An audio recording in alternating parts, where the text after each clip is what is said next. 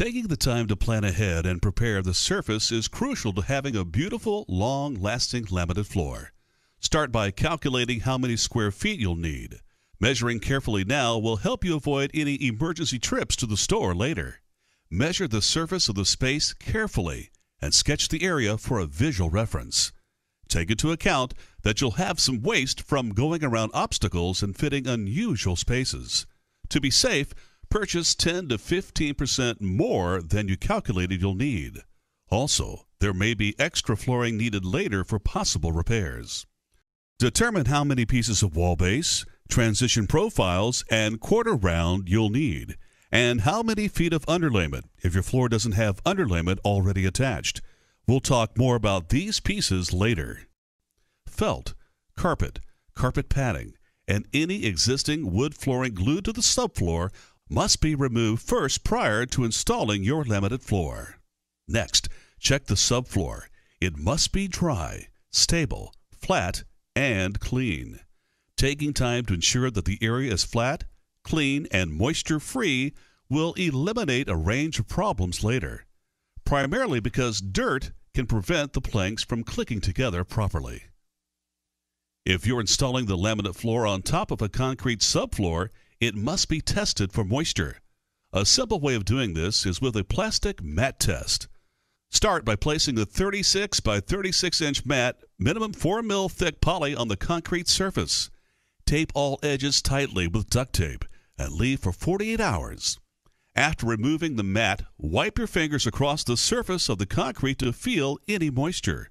Moisture on the surface of the concrete causes it to feel cooler. And look for a dark surface color, also a sign of moisture. If signs of moisture are found, a professional moisture test should be performed. A new concrete floor must be given plenty of time to dry out properly before conducting a moisture test. A minimum curing of 60 days is important.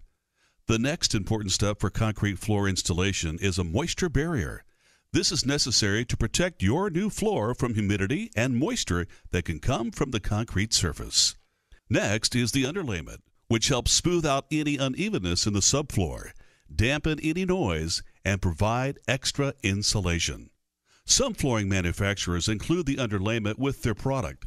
If the floor you choose does not have underlayment, Nalfo recommends you use only a high-quality underlayment. There are various types of underlayment products available to you: polyethylene foam, cross-linked polyethylene and polypropylene foam, natural fiber, synthetic fiber, polystyrene granulate, granulated rubber, polyurethane foam, froth foam, rebounded urethane foam, sponge rubber, cork, vinyl foam.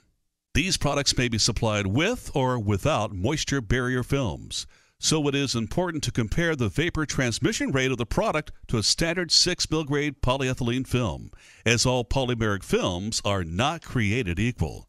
If the subfloor is all wood, it needs to be checked carefully for patches of moisture or rot. If any problems are found, the floor needs to be removed. If the existing hardwood floorboards are in good condition, make sure they're stable. Any loose board should be secured down firmly.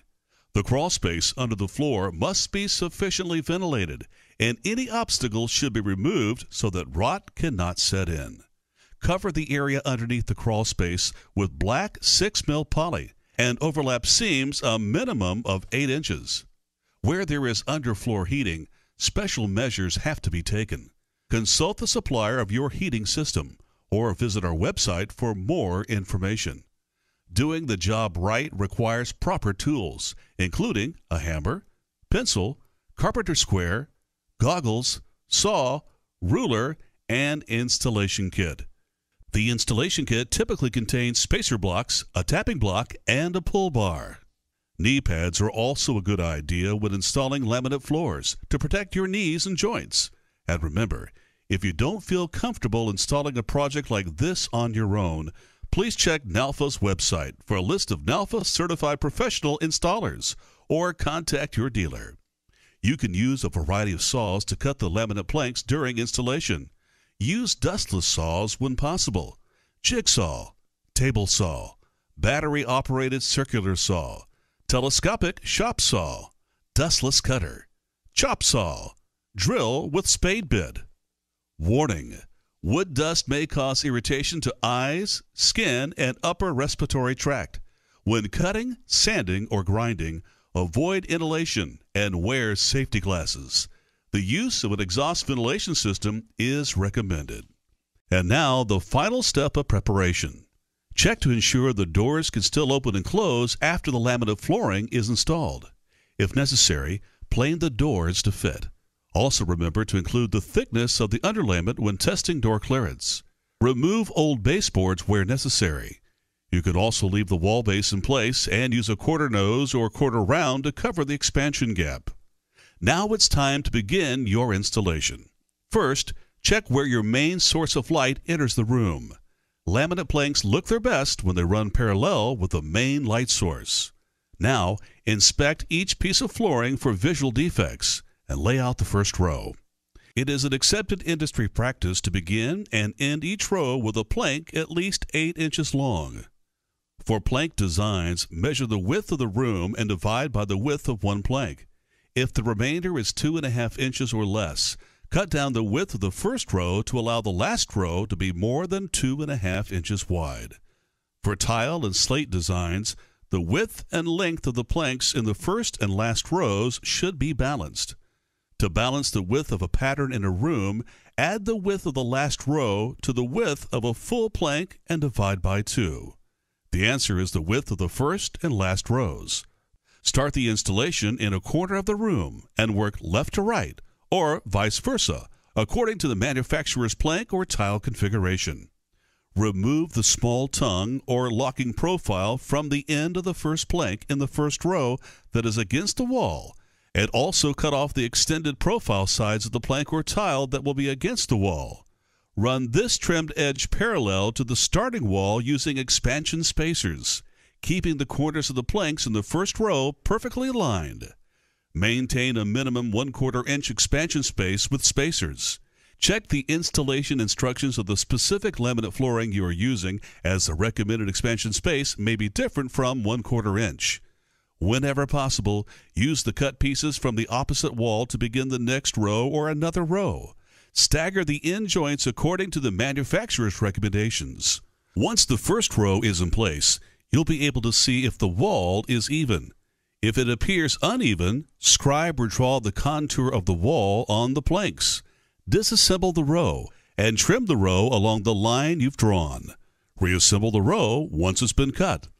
For most installations, mixing planks from a minimum of 3 different boxes helps you obtain the best visual effect. But please note that not all manufacturers recommend this procedure. Read your installation instructions carefully. When you reach the end of a row, measure and trim the last plank to fit. A good way to measure the length of the board required is to rotate the loose board by 180 degrees, facing upwards, so that the groove is facing the groove of the previous row. Rest the board next to the first row, then mark and cut the boards to size. Remember to leave at least 1/4 inch for expansion.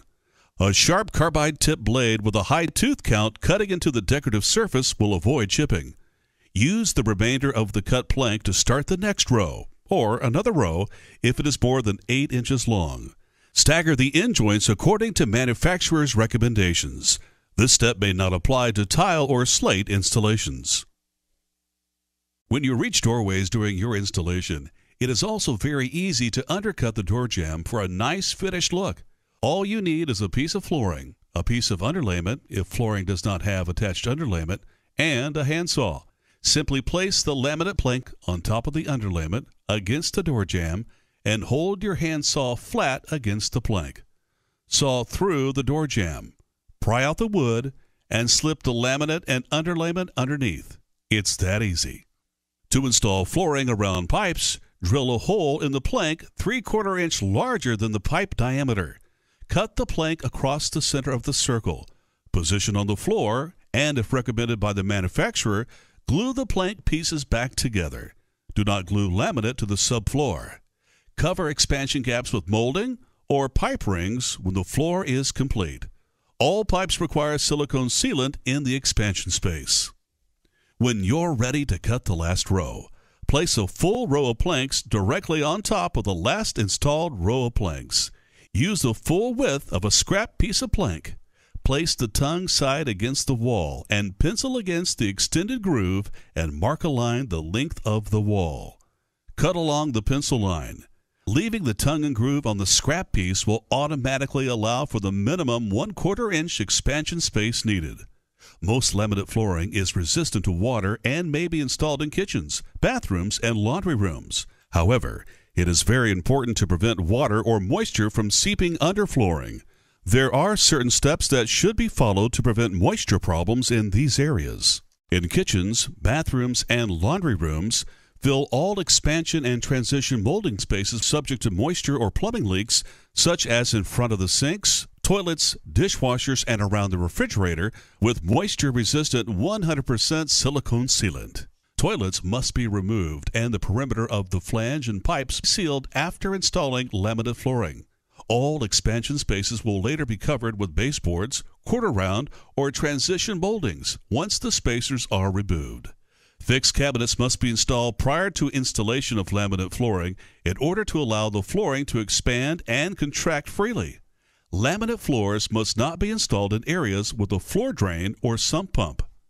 Most laminate flooring can be used in combination with many types of in-floor heating. The heating system can be cast in a concrete floor or in a thin layer of filler on the surface of a concrete subfloor. It can also be installed under a wood subfloor or installed on the surface of a subfloor as matting. Follow the instructions from the supplier of the floor heating system.